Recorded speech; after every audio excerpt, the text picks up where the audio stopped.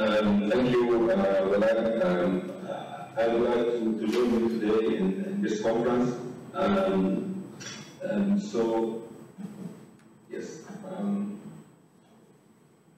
Okay.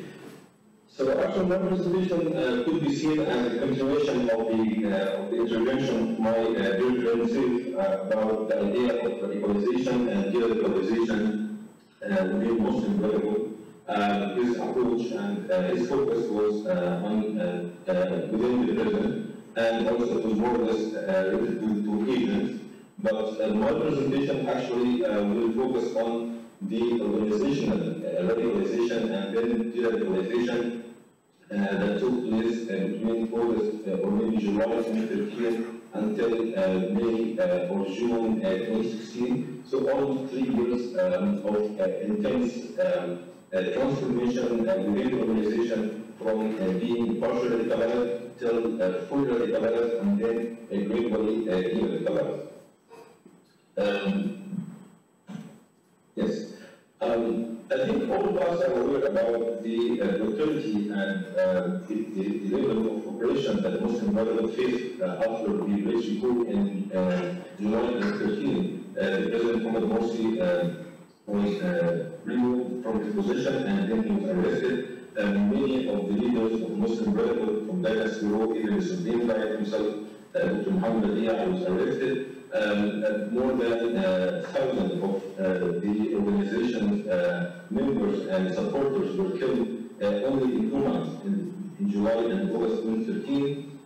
And also, as Seth mentioned, that according to international reports, tens of thousands of the organization's supporters and members were detained.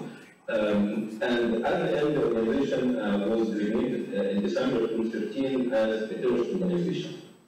So the level of violence, the level of brutality within the organization, against the organization started after the coup, launched or initiated a level or a dynamic of radicalization, as I said, not only for individual members or for supporters of Muslim Brotherhood, but even within the organization itself. This process of, or this cycle of radicalization and de-radicalization could be framed into 4 consecutive phases. And each phase has its own criteria of the nature and the level of violence, and also the structural modifications or the structural adaptation to the new outlook of the organization. The first phase started by the military coup, or more specifically after the bloody dispersal of Raba'a and Namba sit-ins in August 2013, and extended till February 2014. And during this period, there was some sort of organizational survey. The leadership backbone was there, and as I said, many of the key leaders of the organization were either arrested or forced to leave the country, and then there was some sort of case, organizational case, and some sort of decentralization in managing the activity of organizations, anti-coup activity, demonstrations, and protests. And during this phase, we can see that the violence within the organization was to some extent spontaneous and reactive. So according to many activists, they said that it was violence out of the brutality that we were facing. It was not like justified ideologically or religiously. It was just a natural response to the violence practiced by police forces and even by thugs, and mobilized by police forces against protests. So it was some sort of spontaneous and de-organized violence.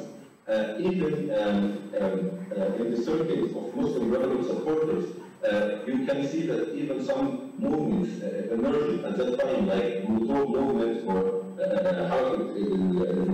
or the unknown movement. All these movements were fully organized, and also they were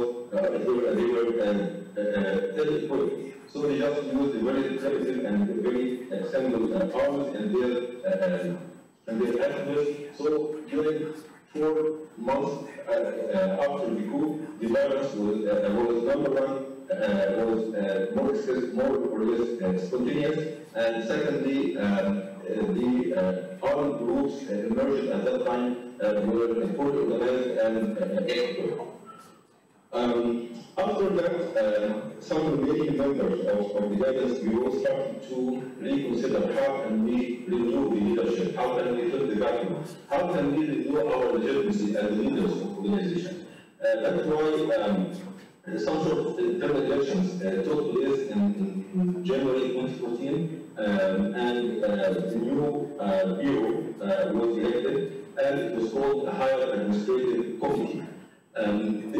This committee was seen by the members of the committee themselves as a replacement for guidance bureau. But for the Supreme, for Deputy Supreme Guide Muhammad Badie and other senior leaders, they saw this committee as a crisis management office. It was not a replacement for the leadership of the organization itself, but it was just an office established to deal with the crisis of the military coup. And this disagreement actually had a very major consequences. And as a major consequences later on. The first question faced this election coup: how should we continue our struggle against the military coup? The implicit strategy of Muslim Brotherhood after the military coup was to replicate the objective to replicate general revolution and terrorists were seen. Let's have a massive protests and demonstration. Let's organize extensive sit-ins here and there. Then the military will be forced to compromise and to take some steps back. But after the election of this committee, by the time this committee was elected, it was clear that this strategy didn't develop. And the level of radicalization within the Muslim Brotherhood base and even within the circles of supporters of Muslim Brotherhood was hard. And then the pressure came in. I heard that from many leaders of Muslim Brotherhood at that time, that in their meetings with rank and file and the members of the organization, they even refused to continue by the same strategy. We can't go and ask people to join our demonstrations while there is no protection, while that we are an easy target for the police forces and for the thugs. So, first, the committee started to do some sort of structural remodeling and start to mobilize its resources toward the resistance action or toward the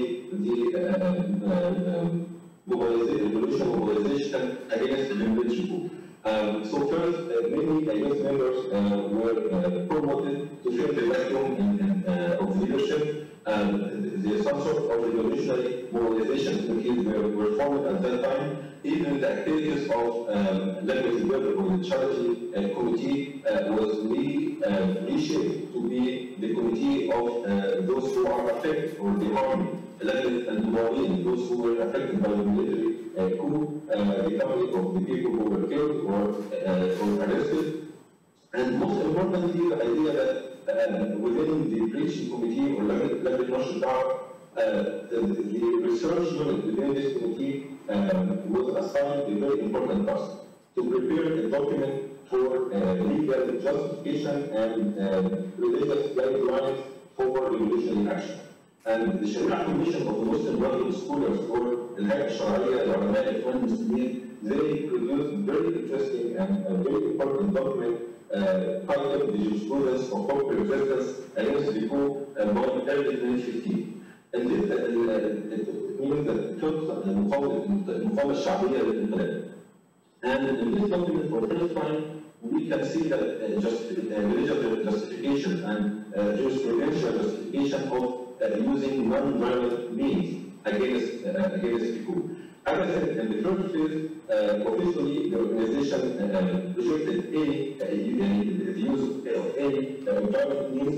The Supreme Guide Muhammad Badie repeatedly said that our revolution should remain peaceful, and even within the organization itself, many leaders emphasized the using peaceful means.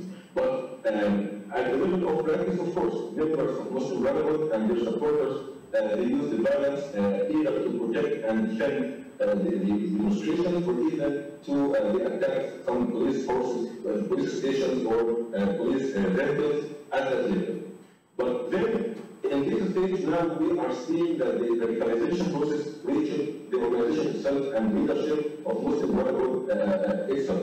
So they have to adopt organizationally and officially using non-violent, using violent means, although they give it a very interesting name, innovative non-violence, which means that they will use some violent means, but they will not be too violent. And the slogan that was famous at that time, that anything less than killing is still non-violence, or Nadula al-Qatl is still peaceful. And of course, out of that also, this that Saif mentioned before, the qualitative action committees, they were formed, and they were trained to do some sort of violent attacks. This was under this famous plan that was set at that time. It was named the Exhaustion and Confusion Plan, the Khalid which had 3 phases, starting with exhaustion and confusion, and then al-ishal, frustration, and then al-hasm, humiliation. So it was the name of the plan was exhaustion and confusion. Let's exhaust the police forces. Let's confuse the administration of the new administration or the new regime in Egypt. Then the regime had to do some sort of compromise, and then we will end up generating. And the members of the collective action committee, I think they were trained to do some sort of violence, like how to attack a police station, or even to set fire on the streets, or target some cell phone towers, or other infrastructure facilities, just to shock the regime, to force the regime to initiate or to take some steps back. However, it's important also to see, as I said, all the time, we need to see the radicalization station within the organization itself, and at the same time, we need to keep another eye on radicalization within the broader Islamic trend in Egypt. And if the intention of the Muslim Brotherhood leaders at that time just to do some sort of exhaustion and to keep the violence below killing, but actually what happened, even from some members of the qualitative action committees, or from some organizations that were not formally affiliated with Muslim Brotherhood, but they were even at the personal level, they were interacting with members and with some leaders, some local leaders of Muslim Brotherhood. It exceeded this idea of keeping our members before killing. The idea of preventive actions and taking the qasas from some soldiers and some officers who were involved in torturing or rape or killing some members of Muslim Brotherhood. This idea became famous, and many armed organizations emerged during these years. But the second generation of the army, for the army groups, were more organized and, of course, heavily armed than in comparison to the previous generation of like Harakat Mohammad or Harakat Walla or other poorly organized movements. So in this case, we can see movements like Raba'a Square or the Revolution Punishment, the Popular Resistance Movement, or the Harakat Muhammad Badie, and so on. So in the second phase, what we can see that the organization officially started to adopt violent means to achieve its goals, to resist the military coup. And secondly, the radicalization in the circles in the broader Islamic trend in Egypt reached its maximum by having, by organizing these small armed groups who really went beyond the idea of doing some exhaustion and contribution to the new regime by actually assassinating and taking revenge from some police officers at that time.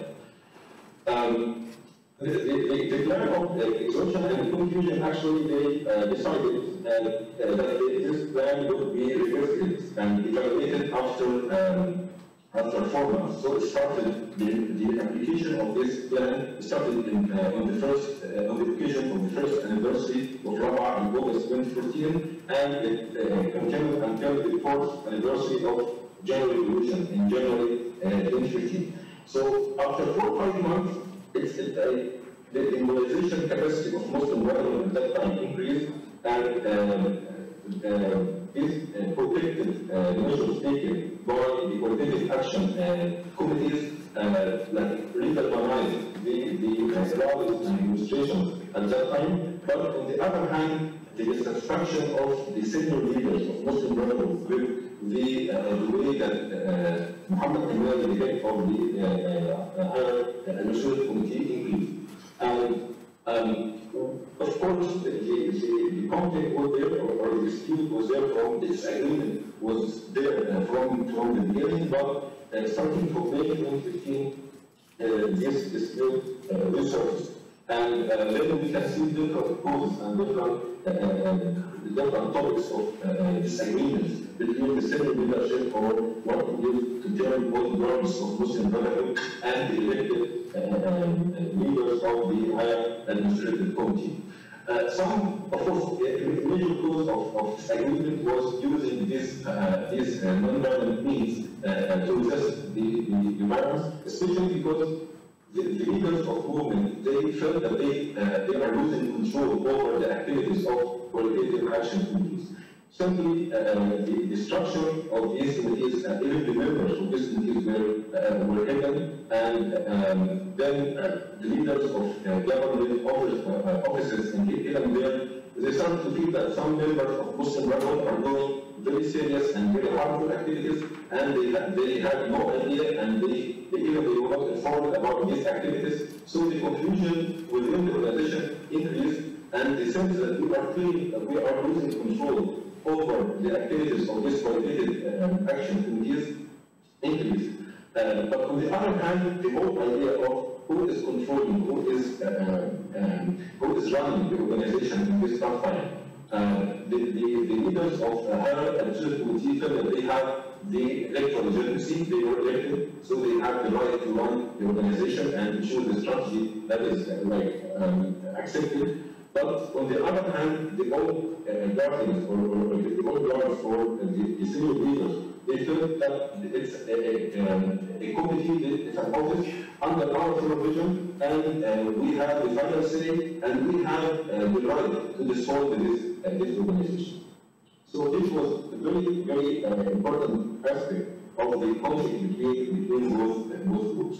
Starting from May 2015, the escalation started, as I said, the conflict resurfaced on the 22nd of May 2015. For the first time, an article written by the senior leader of Muslim Brotherhood, who was then and published on Egypt Window website, a senior official website from Muslim Brotherhood, and for the first time, the members and supporters of Muslim Brotherhood see that there's something wrong. He published an article and he said that our strategy will change is educating people, and our peaceful means is one of our fixed principles, and we shouldn't adopt any other strategy that contradicts our own strategy and our own beliefs. Then 2 days later, the Supreme Guide Muhammad Badie issued very important decisions to dissolve the higher administrative committee, and also to launch an investigation again to investigate excesses, and to some extent there was some sort of restructuring the organization, and trying an attempt to regain the control and regain leadership within the organization. 2 months later, the newly appointed head of the Mohammad committee, Mohammad, he sent an internal message to all members of Muslim Brotherhood, and he accused the previous leaders of the higher committee of being they practiced tyranny, and they didn't consult our senior leader, and they eventually taking decision, and he criticized absolute non-violence, as opposed to the idea of innovative non-violence adopted by the previous leadership. And then later on in regional living, because also something important, also something important happened that was called the Mediterranean or Egypt War, in which more than 150 scholars from more than 30 countries in the region, they issued a declaration that supported the idea of resisting coup in Egypt using violent means. And then at the end, by late 2016, the radicalization process came to an end, and the de-radicalization was started at that time by resignation of Muhammad himself, and then the many offices established by the previous leadership of the Higher Associate Committee was dissolved. Just to wrap up, two things here are important. First, that the senior leaders were skillful and used many cards, different tools to regain control and to regain leadership of the organization, using financial cards, using their moral authority and their prestige in the organization to marginalize and to remove the radical faction from the leadership of Muslim Brotherhood. The other radicalized units, they either dissolved under the pressure from the security forces, they either killed, arrested, or fled out of the country, and then some of them, of course, involved in the establishment of other armed groups like Affan and Raba'a Square, and some of them even individually joined ISIS, either in Egypt or in prison or even abroad. Just to conclude here, we have very rapidly moved to three important points in this interesting cycle of radicalization and de-radicalization. First, that the radical transformation within Muslim Brotherhood was partial. No one was talking about taking arms and go into an open confrontation with the military leadership. No, it was just the conflict or the dispute was about using some violent means or strict to non-violent means. It was transient because it was rapidly reversed by the senior leaders, and second and thirdly, it was a bottom-up process because upgrading and promoting some youth leaders to fill the leadership positions in the organization, this led to transferring this radical transformation from the base or from the periphery to the center of the organization. Understanding this dynamic, we need to deploy many approaches, and it's not only the idea of Gaussian modulation or repression rebellion hypothesis, we need to include different factors, including the idea of rational choice, the calculation of cost-benefit of this radical transformation, or the idea of political opportunity.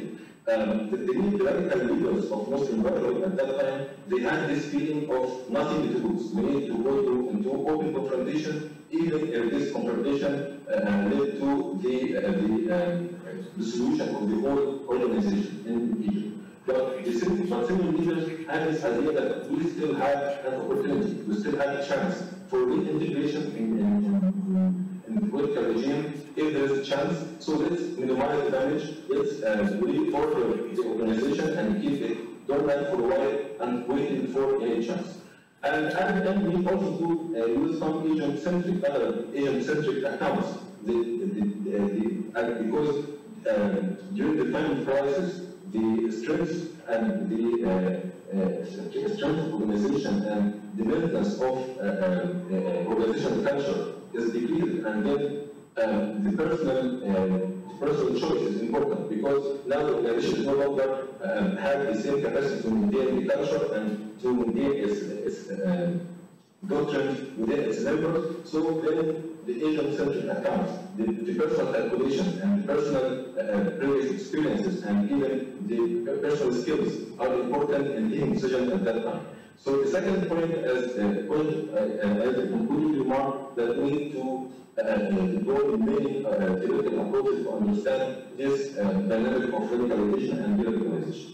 Finally, this wave of radicalization actually led to okay, just one sentence. I'm sorry.